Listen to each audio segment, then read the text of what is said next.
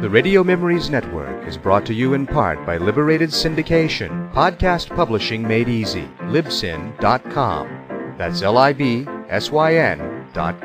The Events at Black Tor. When young policeman Jamie is posted to a small village in the Yorkshire moors, he and his wife Pam are anticipating a nice, quiet life. But the arrival of a curious letter sparks a terrifying chain of events. Aided by Fr. Probert, a Dominican friar, the duo come face to face with the forces of darkness as they investigate a sinister cult of murderous devil worshippers. Now for an episode of the thriller The Events at Black Tor.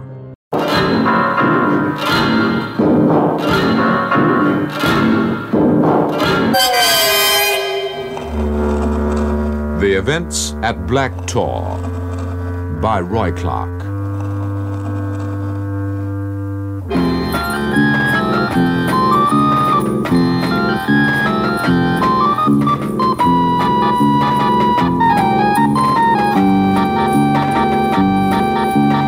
The Events at Black Tor, Episode 2, The Unquiet Dead, in which Jamie and Father Probert, who have already brushed with violent death, find further evidence of the forces of darkness.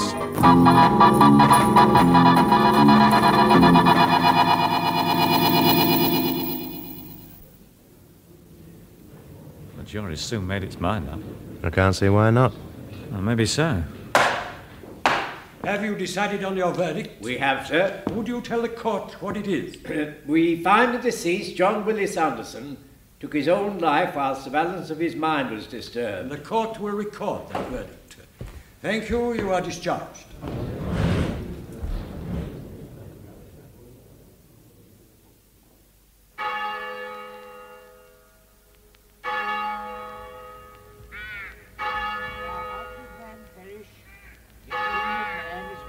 Day by day. Our light affliction, which is but for a moment, worketh for us a far more exceeding and eternal weight of glory. While we look not at the things which are seen, but at the things which are not seen. For the things which are seen are temporary, but the things which are not seen are eternal. I somehow expected Father Probert to be taking the service. Well, Rabbit wasn't a Catholic, apparently. So it'll be one of his demarcation disputes. I wonder why he became involved then. Association of ideas, I expect. Our own vicar's a bit too rural England for the psychic phenomena. There aren't many here. Oh, I expected more. He wasn't exactly local boy makes good, but he must have had lots of cronies. I mean, why aren't they here? Perhaps too scared to come. Oh, give over. I mean, why should they be scared? It's a queer business. All right, so it's queer, but it's not as weird as all that, is it? There's an atmosphere here you can cut. That's a funeral, love. Any funeral. It'll be different back home over a cup of tea. I suppose so. Is that poor woman his sister? What? Oh, yeah. I wonder what she thinks of it all. It was hard to tell. They call her Daft Maggie. She looks so thin. Oh, well, it looks as if it's all finished now. I'm going to wander over there now they've gone. I'll come with you. Well, I'd just like to, throw a handful of dirt, that's all. Just a gesture. You're lovely, Ripley, aren't you? It's a kind gesture.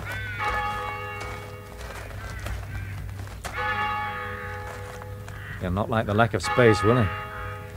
Not much room for a poacher. You know, blokes like him spend most of their lives breaking the minor laws. Regulars. The sort of Bobby doesn't mind. Well, not really, no. I'm sure he'd appreciate a farewell from the law.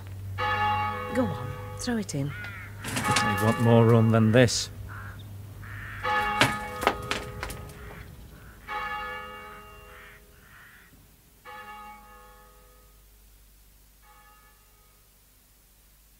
You see?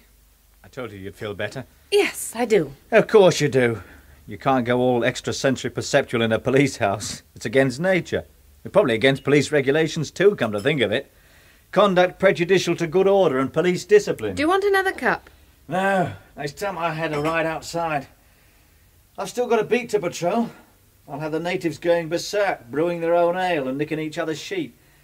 Maybe that's why they weren't at the funeral. They're careering up and down the hills in some wild, sensual frenzy. Oh, yes. I can just see that round here. Madly gay they are round here. I can't even remember a smile. Will you be long? Oh, a couple of hours. Well, I ought to have a ride as far as Craddock's Edge. I mean, somebody's got to tell them Queen Victoria's dead. Oh. And Police House, Scarpend. Oh, hello, Sarge. What, tomorrow? Well, I wasn't, but I will. Afternoon? Yeah. Yeah, of course I don't mind. Well, get me off the prairie for a bit. As long as you don't mind sheep dung all over your office liner. Yeah. Yeah, OK. Yeah, will do. Bye. What was that? Oh, he's got to go into DHQ tomorrow. Wants me to cover for him at the station for a couple of hours. Oh, you are an up-and-coming, bright young thing. Well, be a change. Hey, look, I'll have to go. Well, that's not a police bike. It's Father Probert. Oh, Lord. That medieval rig out on a motorbike. I don't know what he's like on the collections, but he can certainly beg the transport. He's coming in. Enormous, isn't he? You know, I sometimes feel a bit conspicuous in this outfit, but compared to him, I'm CID. Well, don't just stand there. Help me clear away. Put these over there. Come on, move. You know, he's trouble, is this bloke. With the best intentions in the world, he's trouble. Hello, Father. Hello, lass. Is that policeman of yours at home? Come in. Yes, he's in. He's through here, Father. Jamie's in here. Good day, Moss James. Ah, Father. If it's me that's making you fidget, you can pack it in. There's nothing up these voluminous sleeves. Oh, sorry, Father. Well, sit down. Will you have some tea? Yes, I will. Good. I shan't be a minute. It's made. You were at the funeral? Yeah. Yeah, there weren't many there. No, there wouldn't be. Well, I thought you might have been there. About the time they were burying him, I was saying a mass for him. That makes me a well-wisher, if not exactly a fully paid-up member, no? Yeah, I suppose it does. Did you wonder why there was nobody there? I did. Ah, good. The sugars are there, Father. Thank you, Les. If Rabbit wasn't a Catholic, how did you become involved, Father? When I was a lad, my family used to holiday not far from here. We did odd jobs for my father. He taught me how to snare. After I took my vows, of course, we lost touch. I'd nearly forgotten him. He traced me through my family, and he came to see me. And that wasn't easy for him. Expert as he was round here, the rest of the world was a bit overpowering for him. He couldn't read or write, of course. You can imagine it took a bit of determination. Well, he found me. He had a drink and a bite to eat, the usual embarrassed reminiscences, and then suddenly he was telling me this incredible story. I didn't have to prompt him. I sat there and it poured out like lancing a saw. His old accent got thicker and thicker, and his stained old teeth kept reappearing, and I've never doubted his sincerity for a minute. Nor did I suspect his sanity. So what could I do but believe him? And you still do? Yes, I do. How much did Rabbit tell you? I mean, what exactly did he know? He knew that there was a group operating in this area and performing hellish ceremonies.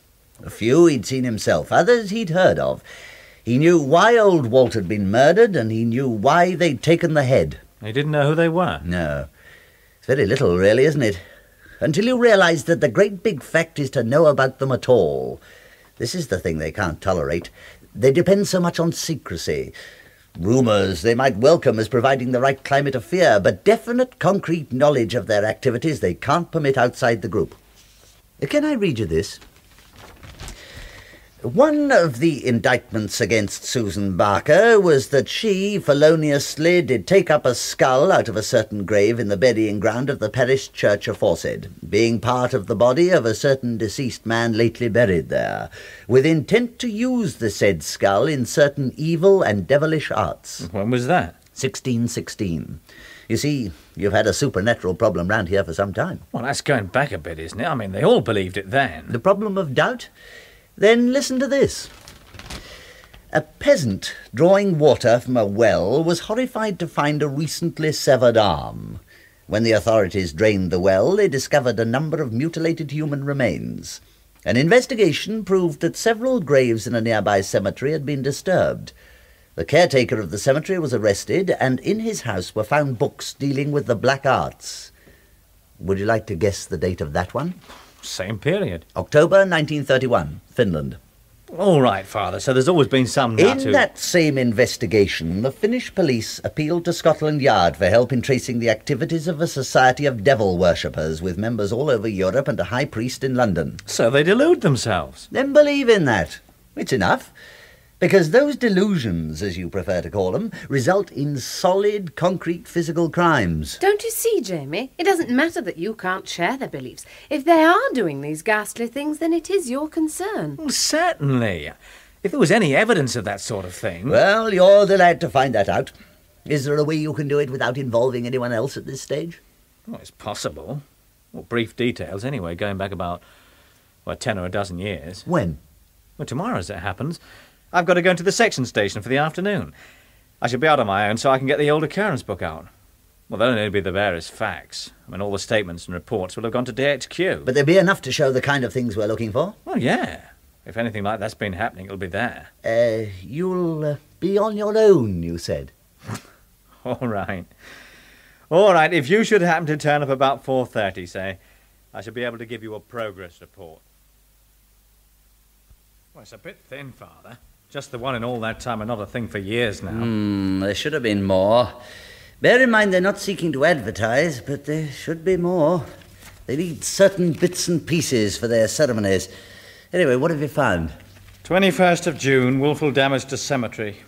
At 9:10 a.m. this date, a telephone message received from the Reverend Brooks, Vicar of St. Stephen's, to the effect that during the night damage had been occasioned to certain graves in the churchyard. Headstone had been toppled, ornaments removed and recent graves levelled. PC 412 Riddler and PS 390 Waters to the scene. Apparently no one was ever convicted. What about the two officers? Riddler's retired, Waters posted. That's handy. What about the vicar? Oh, he's still here, part of the landscape. Well, we better find out what he remembers. Are you sure it's worth it? I mean, it could be an ordinary case of vandalism. That's what it was supposed to look like, to distract attention. From what? Those levelled graves. I'll bet you they were more than levelled. I must confess I don't quite understand your interest. I could recount it equally well in the vicarage. Are you certain you don't care for a whisky, Father? Thank you, no. I'm afraid I don't keep any beer. My tastes don't run in that direction. I've always been a quality rather than a quantity man. The essence of the spirit rather than the outward manifestation. An almost unassailable moral standpoint. Yes, it's rather a fundamental of mine. It enables me, for instance, to feel not one whit less clerical for this collar and tie than does your own rather more conspicuous attire. An impeccable tie, naturally. Even exclusive. Or would you insist that our duties are only to the masses? Now, this was the place, I think. Of course, the graves were new then. They all look very similar now. But it was these, I'm sure. Was more than one? Oh, yes. It looked like a circus had been through. Do you ride, by the way, Father? Yes, as a matter of fact. Oh, I see, really. Oh, that's splendid. A wonderful relaxation, I find. I keep a pair. It's just the place around here, of course. What's your mount, Father? A BSA 500cc. Yes. I thought you weren't the type. What exactly can I do for you, gentlemen? A little information, Vicar. Inform a Catholic. Very exhilarating. Tell us what you remember about it. I remember no one was ever caught, Constable. An event all too typical of our enlightened modern climates. Young louts going about unpunished. Did you have any reason to suspect it might be youth's vicar? Who else? I suppose one would be expected to applaud them for having the imagination to graduate from cinema seats. If you are finally onto them after all this time, I shall still press charges. I shall want them prosecuting whoever they are, of no matter what denomination, Father. So if you've come here to plead a case... What did they do? They raised havoc in my churchyard. Sheer hooliganism. Considerable damage. The really appalling thing, I remember, was the total lack of any regard for the solemnities of the place. They levelled some graves, didn't they? Kicked them flat, deliberately trampled them. It was like a building site. Soil all over the place. Was it all topsoil? That's a peculiar question. It's important. Well, you've no right to expect me to remember a detail like that after all this time, but I do. I remember thinking it a nuisance. There were quantities of clay around. It stuck to everything. Clothes, boots. Now, that rather suggests that it wouldn't all be topsoil, doesn't it? I gather you think it was more than just a nuisance. I think it possible that the graves were interfered with at a deeper level than was first thought. I wonder why it is. As soon as the RCs arrive, one's knee-deep in phenomena.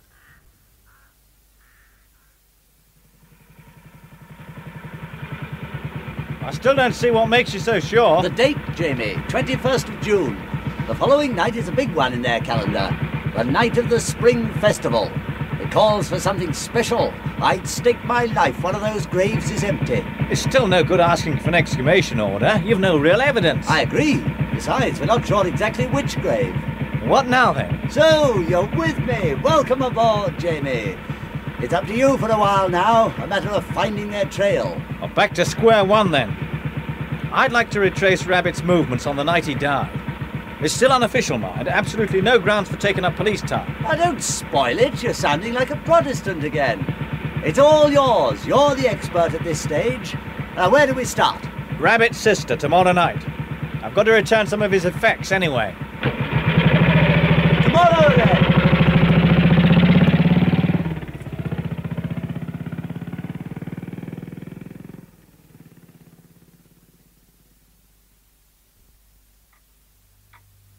His pipe, his knife, and there was also a bit of poaching gear. You understand I can't return that. You'll not be needing it. Now it's killed him. I always said it would. I told him, you can't go on killing things, little things. Maggie, do you know who I am? Aye, he said. What did he say? That you'd come to help, but I knew you weren't. I told him there'd be no help till he stopped killing. How could there? He'd laugh at me. Not lately, mind, he didn't laugh lately. Well, why's that? Was he worried about something? He was feared. Sometimes afore he went out, others be he came back, but he still killed. He used to leave them there on sink. Their little bodies still warm and bonny. What is there that's half so bonny? You could feel how much he had to pay for one day. I could see. But men won't listen. The night afore he died, out there in t' lane, I saw his funeral. But he wouldn't listen, and so he's dead. Choked with his own snare. What will you do, Maggie? Stay here. With me cat, like old daft women are supposed to do. She's soft, with me any road. And if I watch her, she won't be killing. Not if I watch her. If I'm careful. You're a gentlewoman, Maggie. Bless you for it.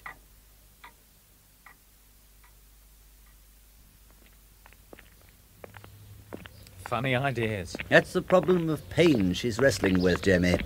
At a level of involvement quite as deep as a theologian's. She'd seen the fear in him, obviously. She'd seen all sorts. What was it? On the night afore he died, I saw his funeral. Yes, that was strange. She didn't appear to be given to visions. Well, at least she settled one thing. We know Rabbit never reached home after he left the grapes. So somehow they got him between the pub and here. But how? He must have been on his guard. Anything suspicious and he'd have disappeared. He could move like a shadow. It would have to be this lane, if anywhere. They'd have to allow for some sort of struggle, however brief. It's the only safe spot between the cottage and the pub. They'd use a vehicle. Or would they? Well, this bogey element puts me off, Father. I don't feel confident with the normal thought processes. What can you rule out with this lot? I mean, for all I know, you could be telling me that they took him off on a broomstick. You just provide the detection spot. I'll handle the supernatural when it comes. Right then. Well, a vehicle. Now, I don't think they'd follow him. He'd notice. No, they'd wait. Here in this lane. It's narrow, so that should mean at least one wheel on the grass verge. Well, it's been a bit dry lately, but there still might be a mark. Look, you take that side, I'll do this.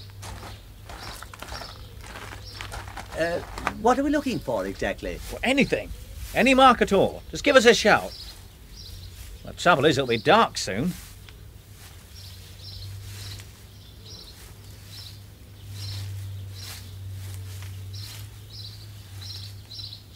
Jamie, come here. What is it? Was this his dog? Poor little mutt. Yeah, that was his. He never went anywhere without it. Well, that clinches it. He was killed. He'd never have done this. I mean, what a vicious swines. They haven't just killed it. That's the kind of malice we're going to be up against. Well, it'd be a pleasure. What's that tied to it? It's a warning. They call it the witch's ladder. The knots on the rope represent the number of days left to the victim. It doesn't look much like a ladder in this case, since there's only one knot. A warning? To all who listen to the rumours and believe. They couldn't hang it round Rabbit's own neck, of course. That might have invited awkward questions at the inquest. So they hung it to his terrier and left it where it would be seen eventually by someone. And the warning's clear enough. The dog and his master both dead. Yeah, well, it must have been seen. I wonder why no one's reported it. To you? They wouldn't go near you, Jamie, not after this. Aye, they're a close lot anyway. You can't drag things out of them. I think the woman may have told us something. Oh, Maggie? Yes, more than we thought. I think she saw them the night he disappeared. I think she saw them in the lane here waiting. Though, of course, she wouldn't know what they were doing. You mean the night before he died, I saw his funeral? Yeah. Yeah, but she said the night before he died. Now, did she? Or did she mean in her dialect, on the night he died before he died? What? They use that kind of construction round here. It's possible. And if it was that same night, whatever she saw here in the lane was probably them. I still don't see now, what... She saw the vehicle. Now, the kind of vehicle that prompts us to say, look, there's a funeral. You think she saw a hearse? Why not? Anyway, we'll check. Well, it'd be a handy thing for them to have. Who's going to question what's in that sort of box? And if they didn't want to use a coffin, well, there's always the hidden compartment underneath where they shove the unceremonial stiffs. But you don't just hire one of those. I mean, well, not self-drive anyway. No. It would have to mean an undertaker with some funny habits. Well, we might as well begin locally. Who have you got? Funeral directors. Let's see, well, there's two. A co-op? Well, that's not really likely, is it? No, old-fashioned but hardly satanic. Who else? John Eddie Brown. He does a bit of everything, including thieving, we think. Now, he's much more likely. It fits, you know. It would explain, for instance, why there's been so few graves tampered with. You mean, who needs to dig? Why not just not bury him in the first place? God, this one's looking at all right. Count me in for my turn on watch. Well, you're going to lose some sleep, Father. I think it'll be his night journeys that will repay our interest. We're all going to lose sleep till this thing's over. Well, come on then. Look, we'll have another word with Maggie. If she can lend us a shovel, we can bury this dog. I daren't get too close. As long as we don't lose him.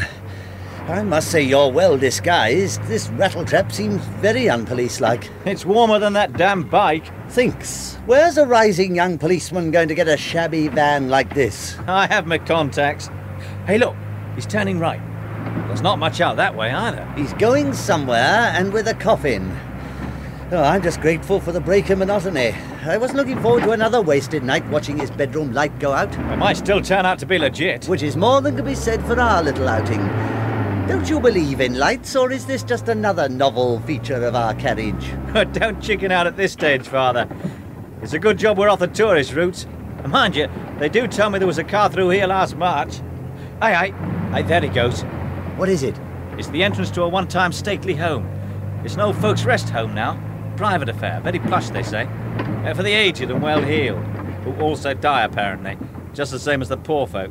Doesn't give you much encouragement, does it? Look, I'm going on past. We'll wait on the other side, then assuming he'll be going back the way he came, well, he's not likely to see us. I think we're wasting our time anyway. It's probably a straightforward no-monkey business trip. This time, we'll try again.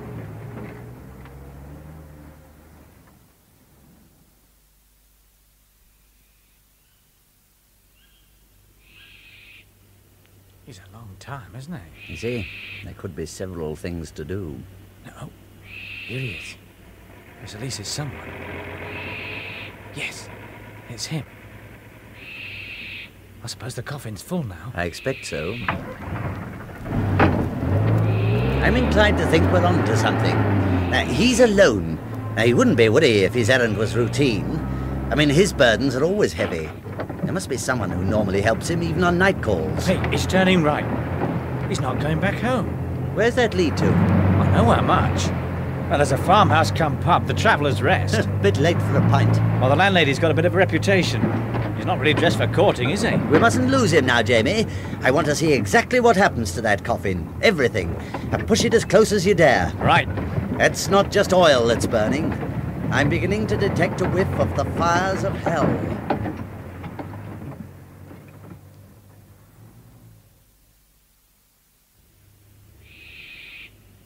The hearse is in that barn affair. Come on here, boy.